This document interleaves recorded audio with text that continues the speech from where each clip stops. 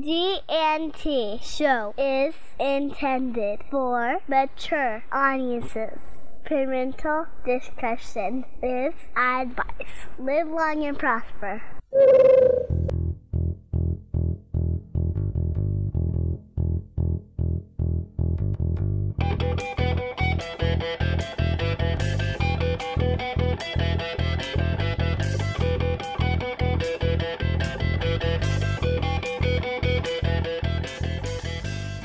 Friends with benefits.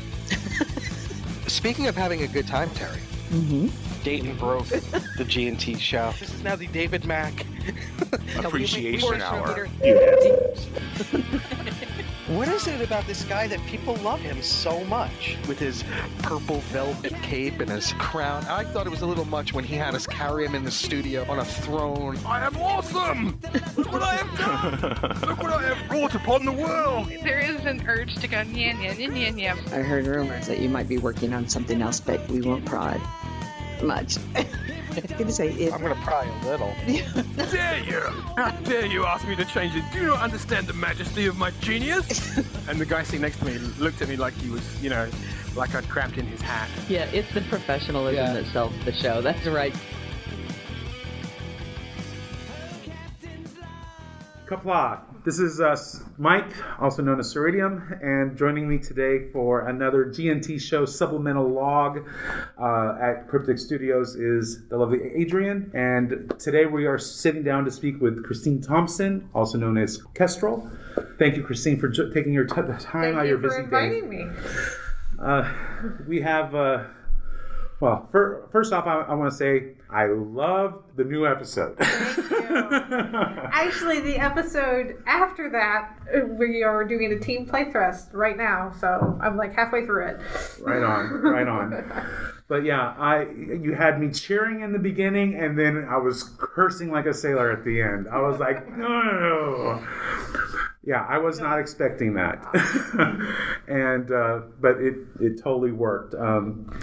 But afterward, I had tweeted, and I believe Facebook, what's the first rule of Fight Club? You don't talk about Fight Club. And here's this secret organization, and this big thing just happened, and it's like, there cannot be a song to be sung. Well, that was actually part of why he made the choice he made, was to be a symbol for Klingons, because he's always been a symbol for Klingons. Mm-hmm. That's why he was brought back. Yeah. And I'm really avoiding using the name for anyone who hasn't played the episode yet, but spoilers, y'all. He's a symbol. He's always been a symbol. He knew that battle could be a symbol for Klingons. And in its way, it was a victory. It showed there could be a victory. Mm-hmm. So it, gives the inspiration to keep going. And yeah, songs come out of that. Yeah. So the exact details of what happened and who else was there will probably never be known. But and I do appreciate that it was about a week later that there actually was a song that was sung and released, and I loved it, which really, like I said, set my mind at ease, because again, first rule of Fight Club. Yeah, I've been writing those supplemental logs that are going up on the website, the Tales of the War, and I always am having to cross, because I'm writing them several weeks in advance because of schedules and translations and all of that. So I'm always having to cross-reference on my schedule. Well, they have seen X before. Oh, okay. Right on. Yeah. So really, you guys have been doing a wonderful job. Mm-hmm. You are part of the story team. Yes. It's you. It's Steven. Well, it's Sal. because we are a small team. Everybody wears multiple hats. Al's the lead designer. Then there's Charles Gray, who's the lead content. Steven, who is the executive producer. But also all of our content designers are going to bring their own spin to this episode, or to any episode. Like House Peg had Matt Miller worked on it for a while before he left, and Jadawa Ross worked on it, and Charles worked on it, and all of them brought their own, things to it as well. One of the cool things about Cryptic is that story can be a really collaborative process. So. Right on. Yeah. It's not just one person stuck in a room. Anything of game development is a team sport. So right on. So you actually put to words together for the latest, all of the content in Stowe, and we've already mentioned the previous episode, which was fantastic. But the arc that the Iconian War is taking so far has been very interesting. I love what you guys are doing, releasing it, a little bit at a time, giving us time to replay and check it out and being able to absorb it. And I've noticed in multiple playthroughs that there are things that I've missed. So these are episodes with substance. They're not just simple, let's go shoot 5 things and move on.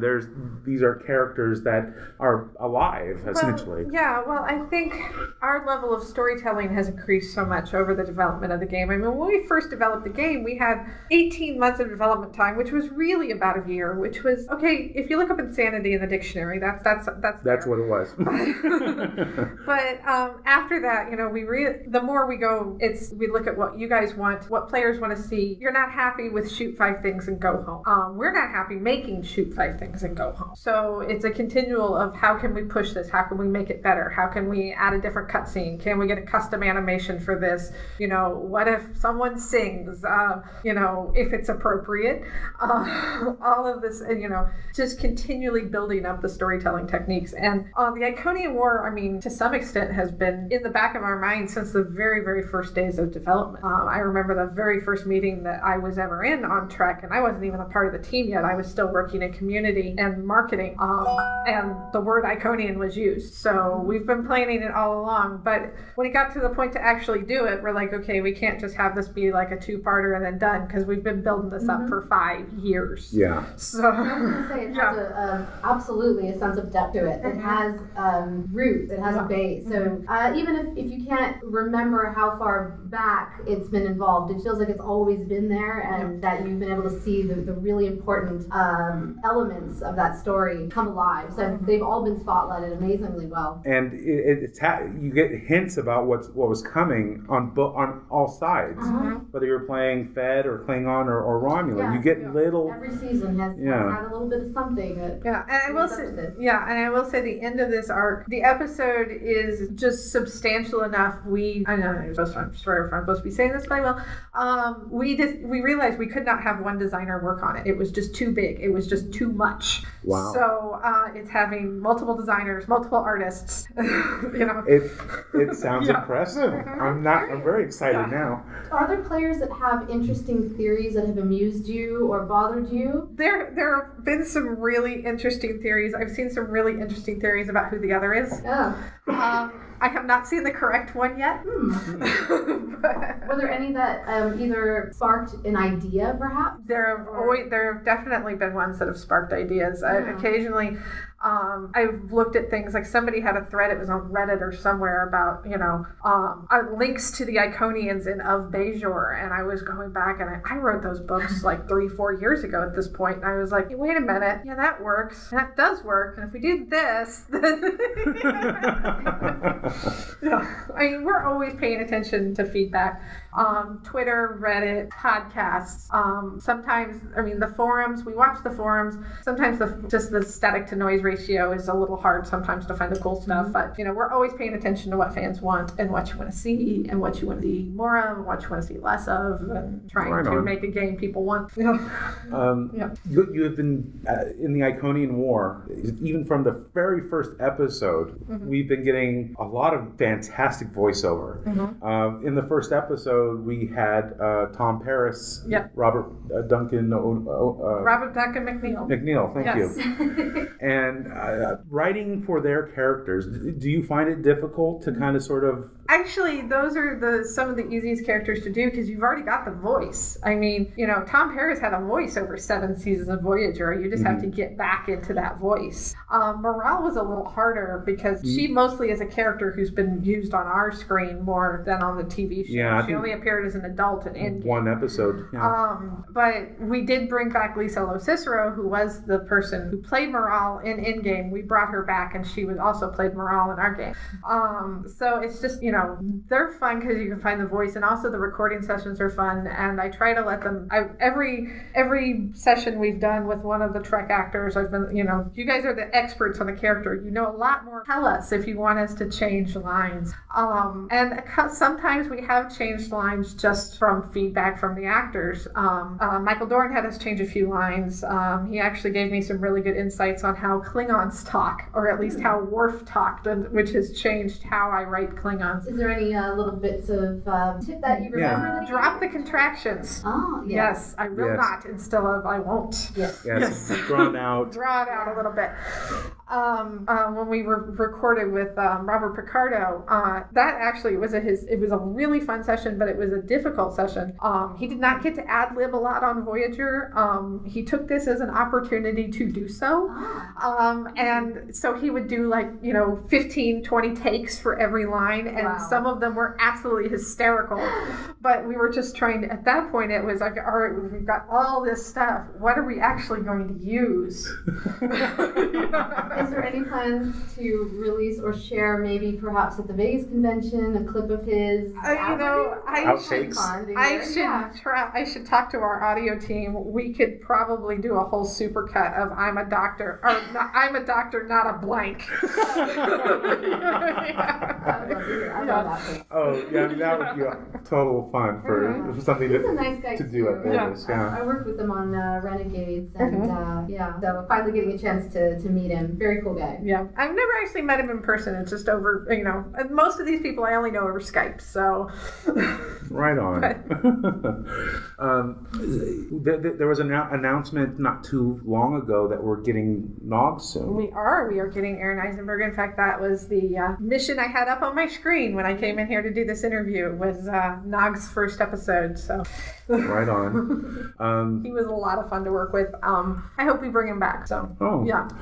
Out of the voice actor or the actors that you've worked with so far, are there any others that you'd like to bring back? There are most of them I think would be great to work with again. There's some, I don't know if they would be interested in working with, just things are different, in their lives, and some of them are super crazy busy. I would love to work with Jerry Ryan again. It would be a matter of finding a spot in her schedule and us having the right plot line. There is a plot line that we have been kicking around internally for 3 years at this point that would not work unless we bring Jerry Ryan back.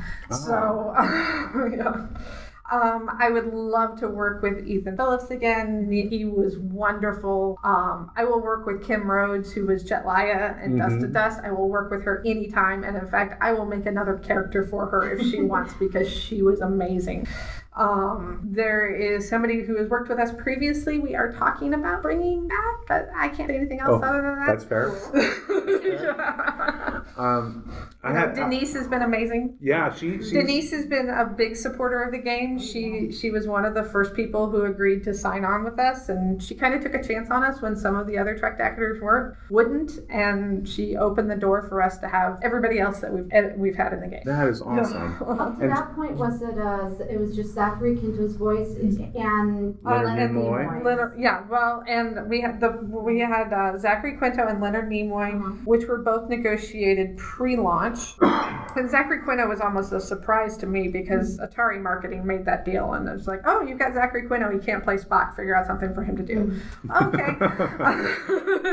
And for the just for everyone following along at home, he is a hologram. Yes. A holographic doctor in the tutorial. Right. Okay. And then we had Chase Masterson as Lita. Yeah. And that was a deal that kind of, one of the people who worked here at the time met her at a convention and talked to her, and we kind of went from there and worked it out. But after that, Denise was the one who really was willing to take a chance on us. Yeah. Who would you like to get next? Oh, I have a whole list of people I want to get next. I would love to get Galamini. I would love to get, I would love to get the rest of the Voyager crew. We still haven't seen B'Elanna, and I was saying, okay, here's the family reunion. We got Elder Paris, we got Younger Paris. Yeah. Where's Mama Paris? Yes, I pushed pretty hard for Jordy at one point, but that ended up not working. I pushed really, really hard for Jeffrey Combs at one point. Yes. That did not work. He could be anything. Yeah. You can have a lot of fun with him. Yeah. In any role. Right on. Yeah. And if we ever got Patrick Stewart, we'll just let him do whatever he wants. He can wear a lobster suit in a bathtub. Yeah. We'll just make it Patrick Stewart online. Yes. Right on. But yeah, you've done some amazing work with both in the game and then with the supplemental stories that you've done. You've also written for Star Trek Magazine, correct? Right. We do have a regular thing going in Star Trek Magazine. I'm not the only person that's written for Star Trek. I've done several stories, but Jesse Heinig's done a story, Kate Bankston's done a story, Jado has done a story. The partnership with Star Trek Magazine has worked out very well with us. They have been, gracious enough to give us space in every issue for a couple of years now. Where we can tell Star Trek Online stories and help bring the game to an audience that may not necessarily know what's out there. It was really kind of interesting. We went to the Star Trek convention in San Francisco late last year, and that's our people. That's our tribe. That's a Star Trek convention. And the number of people who were like, I didn't know this was a thing. We're like, okay, we got to we're out there. We're out here. Come find us. Right on. Well, we know that you are a Star Trek fan, right? So refresh our memories. What is your favorite series? My favorite series, well, that's hard to say. Deep Space Nine are my favorite stories. Okay. But TNG was my first series, and everybody has a special spot in their heart for their first series. It's like their first Doctor. Yes. So TNG and DS9 are very, very close. Right on. Yeah. But I find Voyager to be the most consistent, and some of its Borg stuff, especially in the later seasons, was great. Enterprise did some interesting things, particularly in season 3 and 4. I would have liked to have seen them push we're out in space on our own and forging new things a little harder than they did, particularly in the first 2 seasons. Yeah. And then, TOS is TOS. Yeah. Not including Star Trek.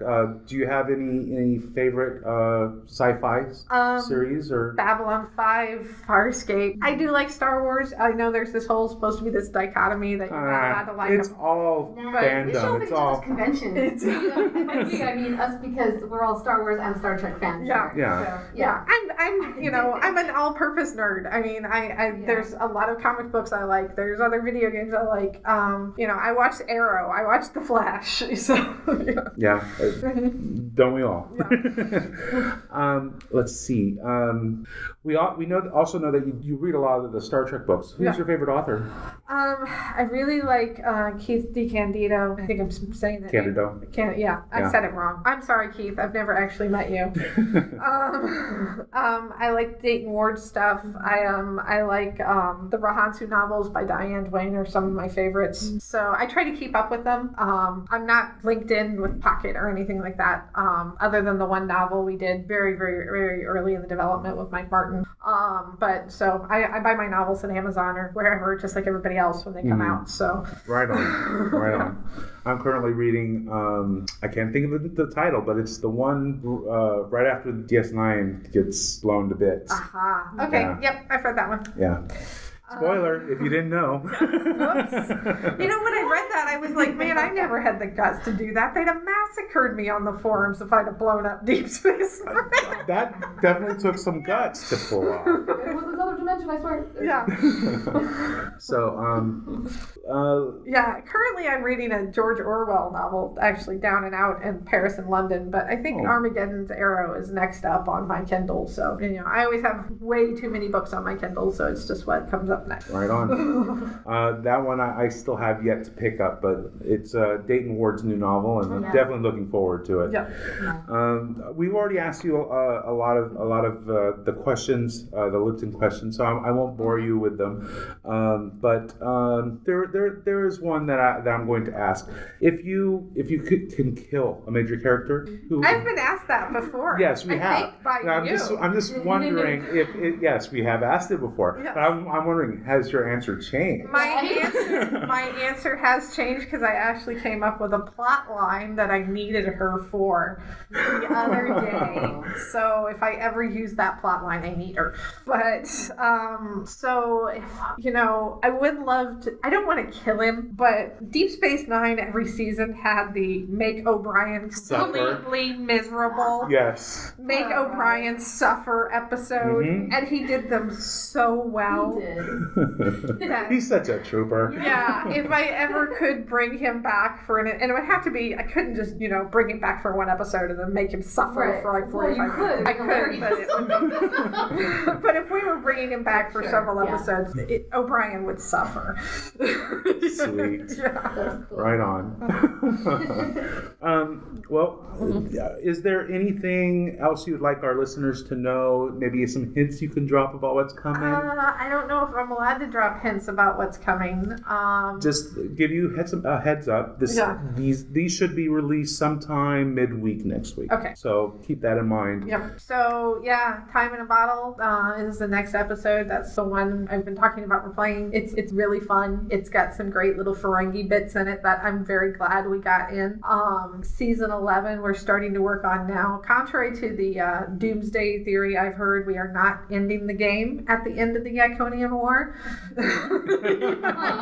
Is that a rumor that's actually going on? I have heard that one. Oh my. That was one of the funniest ones up there with the Delta Recruit event. The rumor went around that we were going to delete everyone's characters who were not Delta recruits. I did hear about that one. I did hear that one. Oh boy. What about anything you're working on, like a personal story or anything else coming out for Star Trek? Or another? I'm actually, I'm not going to, I wrote a 2-parter for Star Trek Magazine with Van Zyl earlier this year. I think the second part comes out soon. The next story in the Star Trek Magazine will probably not be done by me. I'm going to see, who else wants to take a pass at it, because I've had a little bit of time. I did a story last year for a setting called Last Parsec, which is an RPG done by Pinnacle, which is actually a really, really fun sci-fi setting in Savage Worlds, if you're interested in that kind of thing. But other than that, the Iconian War has taken up so much brain power. That the problem is when you work on a project like this and you're always thinking about the same project, is going home and trying to work on something completely different. You just sort of stare at the screen for like 45 minutes and then go watch Netflix. Yes. Yeah, it's hard to shift gears sometimes when you're so focused on one task. Yeah. So I have like half a dozen short stories and such that are in various stages of completion. I need to buckle down possibly after Gen Con this year, because I love Gen Con. I always go. I think my after Gen Con project this year is going to be trying to finish some of those up, and then I'll start shopping them around, see if I can sell them anywhere. Speaking of conventions, any chance we can get you at STLV one year? Well, the thing is, like I said, Gen Con's my thing, and they're very, very close in time. Like sometimes they're even on the same weekend. So Gen Con's in Indiana. I'm from Indiana. It gives me a chance to go home and see my family and my friends and all of that. So if there is a point when Las Vegas is not so close to Gen Con that I can't take both of them off, it would be a possibility. But okay. Yeah. So the alternative would be possibly to attend the San Francisco convention. No, I have attended the San Francisco they're not convention. doing that one anymore. I heard that was their last one. So they're just going to be doing the Vegas one from this point on. Well, I had heard that they had cut back because they're ramping up for the 50th. Yeah, I know there's currently no San Francisco convention booked this year. If there was, I'd go. Well, let's hope that for 2016 maybe that it comes back. It was nice having that local one. Of course, it was smaller and it didn't draw as many people, of course, but it was nice. It was really friendly and chill and different vibe from Vegas, of course. Vegas party, but I don't know if I'm ready for Vegas. I've heard you guys party a lot. Oh, like it's 1999. Yeah, I'm a cup of tea and a book girl. I don't know. It's just that there's so many familiar faces, and the familiar faces are very social and friendly and open. And I sing in Klingon. Wow. You and Liam McIntyre, you can do a duet. That was Kalis in our most recent episode was played by Liam McIntyre, who was also Spartacus in 2 seasons and is Weather Wizard on Flash. Oh, on. Cool. Yeah. And Ramir was done by David Soboleff, who has done a bunch of of animated work, but also did most of the Klingon voices in Into Darkness. So. Very cool. Very cool. Yeah. So it was great having an actor who knew how to say kabla. Right on. Well, thank you very much, Christine, for taking the time to sit down with us. This has been another GNT show supplemental log, live from Cryptic Studios. I'm Mike. Kapla. Kapla. Kapla. Music for the GNT show is provided by Warp 11, Andrew Allen, Grethor, and 5 Year Mission. This has been a Busy Little Beaver production.